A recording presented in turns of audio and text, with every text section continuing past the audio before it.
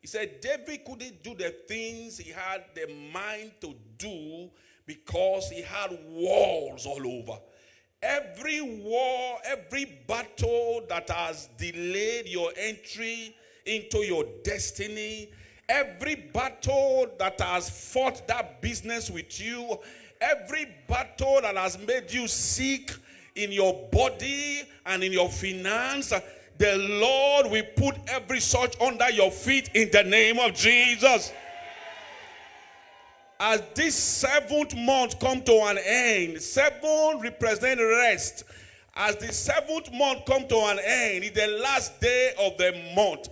In the name of Jesus, every battle that has reared its head, every war that has been raging, that is as if is consuming you, family, business, and career, in the name of Jesus, the Bible says, and the Lord put it under his foot. This morning, every such issues or battles is coming under your feet in the name of Jesus. God is giving you victory over it like never before in the name of Jesus. God gives you victory over that battle in the name of Jesus.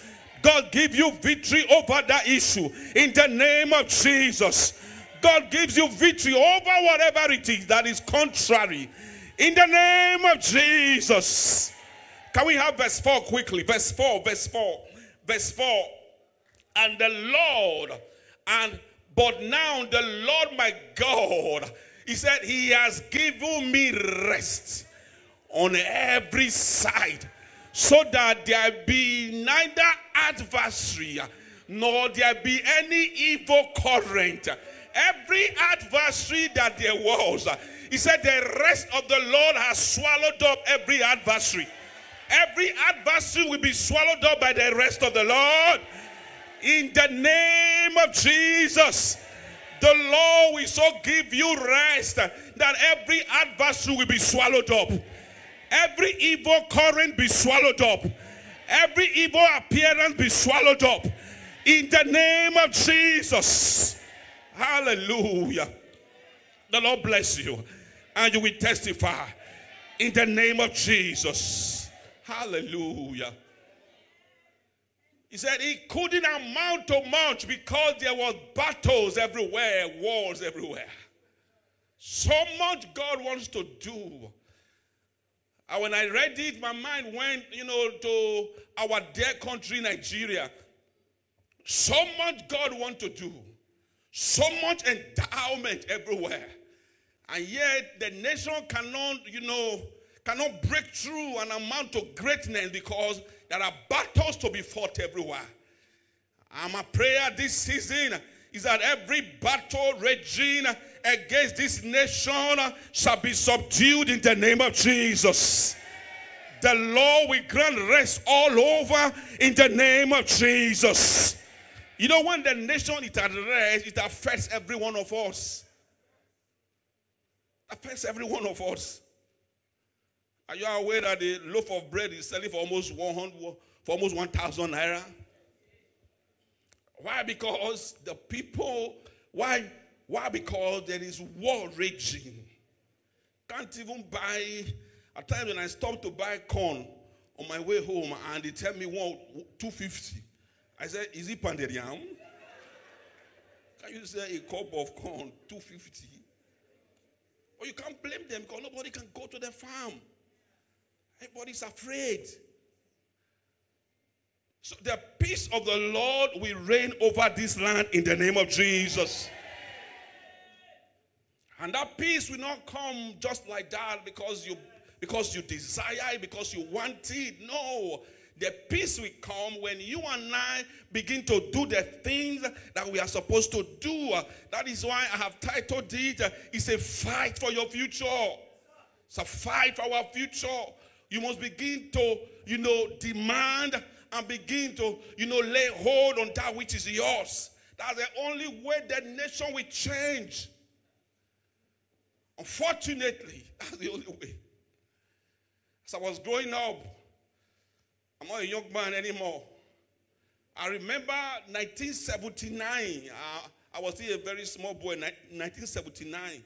My parents, humble people. My dad was a nurse. My mom was a nurse also. 1979. We were at home when my dad drove in a brand new 504. Brand new. He could afford a nurse to buy a brand new car today.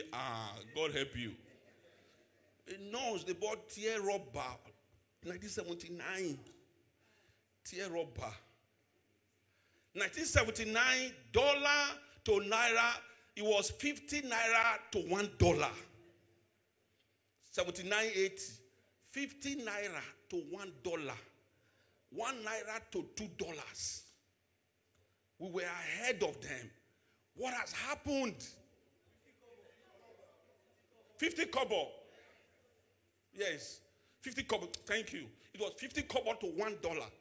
What has happened? It was 1 naira to $2. 50 kobo to $1. What has happened? When I read Judges chapter 9, I began to understand, began to see and understand what has happened. In Judges chapter 9, we don't have the time to read the whole of the passage this morning. Let's have just verse 1. Let's have just verse 1. And maybe verse 4. And Abimelech, the son of Jerubbaal, went to Shechem unto his mother's brethren and communed with them and said to all the family of his house, of his mother's father. Do we have the time? Okay, let's just take only 2. No. Go back to 2 first so that you can see the drift. Speak, I pray you, in the ears of all the men of Shechem, whether it's better for you, either that all of the sons of Jerubbaal, which are 70 of them, reign over you, or that one reign over you. Remember also that I am your own, my brother. Tiwa. So, the issue of ethnicity or the issue of my brother, my sister, for you to vote did not start today. They said he was not the one to rule. He went to his family, his mother's people in Shechem, and told them, now let's take over this land. Let's not allow the sons of Gideon to rule over us. And he's got to verse 4. And his mother's people, they supported him. And he went to take area boys. They went to take area boys. They gave him money. He went and hired area boys. And they went to murder. They murdered the sons of Gideon. The Bible says, and they gave him 70 pieces of silver, 70, and out of the house of Barberet, wherewith Abimelech hired vain men. Some versions will tell you worthless men. Area boys in our local parlance. He went and rented area boys. What did they do today? Last week they said somewhere in Surulere where they were registering. Area boys came there and scattered everywhere. Scattered everywhere. Took everything away. Area boys didn't start today. Gideon, when he was ruling and reigning, there was peace in the land. Abimelech came and upturned everything. Only one of the sons of Gideon escaped. His name is Jotham. And Jotham ran away. And Jotham began to declare. We don't have all the time to read it. Jotham gave them the parable of the trees. He said the trees wanted to, get a leader over them. When the trees had a meeting to have a leader over them, he said all the good trees refused to rule over them. He said it's only the brambush that agreed to rule over them. He was making reference to the person of Abimelech. That why every one of us, why we sat down. That's why I said in 1979, Nigeria was still very good. Even long after that. But all of you here, some of us here, our parents that should have taken over, they sat down They allowed the Abimelech of their time to take over the nation. That is where we are. That's why we are where we are today, brethren. They allowed the Abimelech and the area boys and the wayward and the worthless men to take over the nation. So now that they have taken over Nigeria, the nation, brothers and sisters, the only way to take it back is action for action. Hallelujah.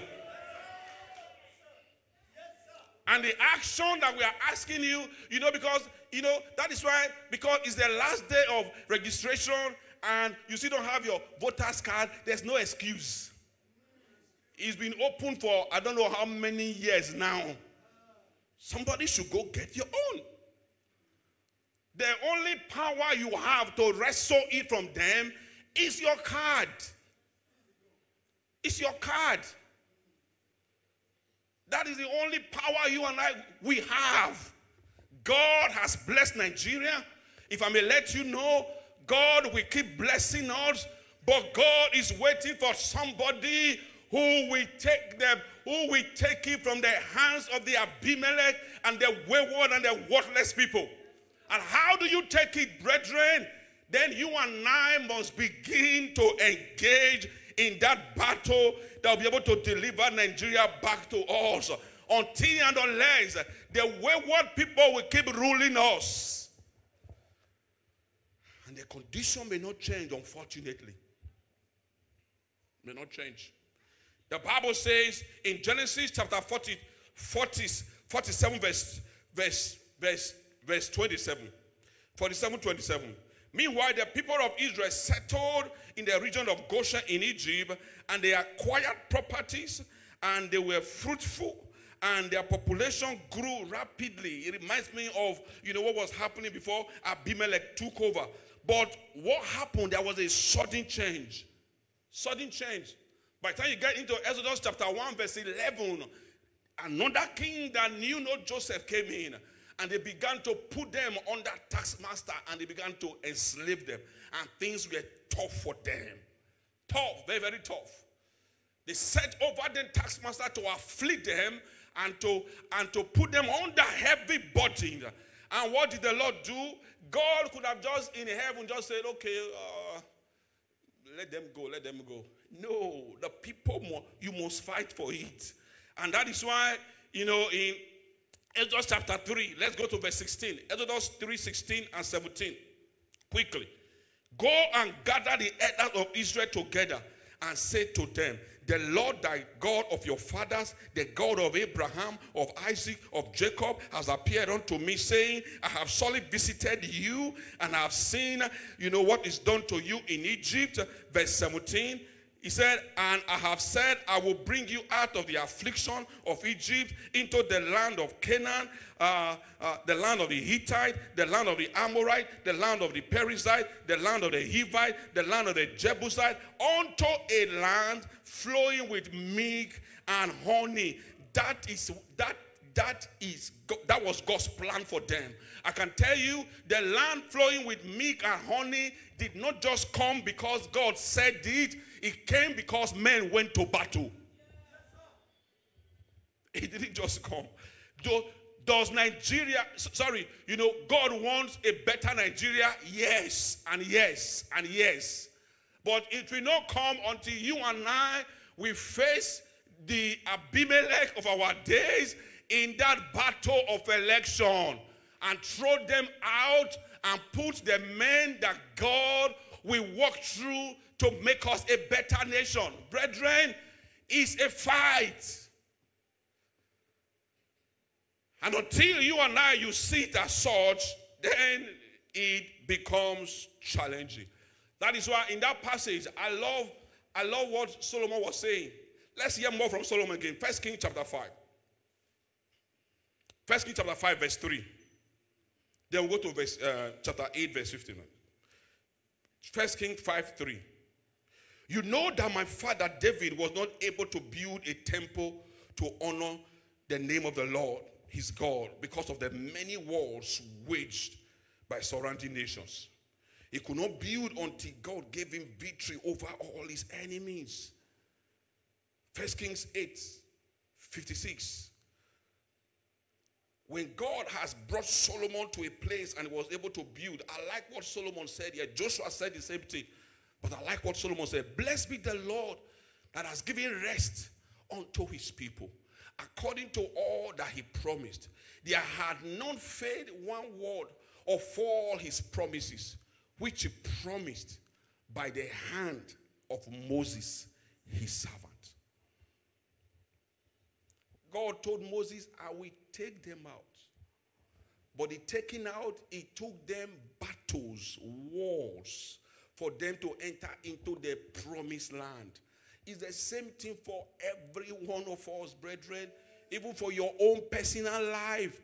It will take it. Look, once you are born again, the grace to become another man, to become a better man, a better family, to rewrite the name of your family once again. And better and better is available. But it is only the man who understands the dynamics of battle and wars that is able to translate from the life of slavery, of servitude, into a life of abundance in Christ. It's the same thing with us as a nation. It is only the people that understand that, yes, God has blessed us. You have very few nations that are as blessed as Nigeria. But how come, as blessed as we are still suffering so much as a nation? Why? Because men, we have refused to arise. So, brother, let's arise this season. Let's arise. Nehemiah 4:14. Nehemiah 4:14 is our popular passage here. Nehemiah 4:14. Let's have it on the screen. It's a time to fight. And Nehemiah said, and I looked and I rose up and I said unto the nobles and the rulers and to the rest of the people, he said, be ye not afraid of them. He said, remember the Lord which is great and terrible, and let us fight for our brethren. He said, let us fight for our sons. Let us fight for our daughters. Let us fight for our wives, and let us fight for our houses. Let us fight. He said, because there is a job to be done, there is a work to be done. He said, there are oppositions in the land that are not allowing us to do the things that we must do. He said, for us to do the things that God has assigned for us to do, you must remember that you have a son, that you have a daughter, that you have a wife, that you have a house. And then let the burden to fight arise within you. If there is a burden to fight, you will leave your house 6 a.m. until you get your card out of that place. Because there's no burden. Because there is nothing that is driving us. I'm sure if you live close to where those, bandits and Boko Harams are, ask your friends in Abuja. I'm sure they are all shaking and afraid now. If you know anybody in Abuja, call them and ask them. Everybody's afraid. Because they are inching closer and closer and closer and closer. Because there is a government that has refused to do nothing or say nothing. And sorry, I'm trying not to be political this morning. But again, even every of the people that are shouting, vote for me, vote for me, nobody has stood up now or before to condemn whatever those evil men are doing. Why? Because you feel if I condemn it, some people don't want to vote for me. In fact, somebody even stood. He said the person that wrote something on my behalf, he said, that was not me speaking. How dare you say that? Somebody just died. Somebody was murdered and burned. Somebody wrote out, something on your behalf to show how humane you are. And you said, I never said that thing. And you never said it the way you would have preferred it should have been said. Why? Because we have allowed the Abimelechs to be the one ruling this nation. And I tell you, and every day, I still see men and women clapping and clamoring and running after them. I wonder, what is it that I'm not seeing?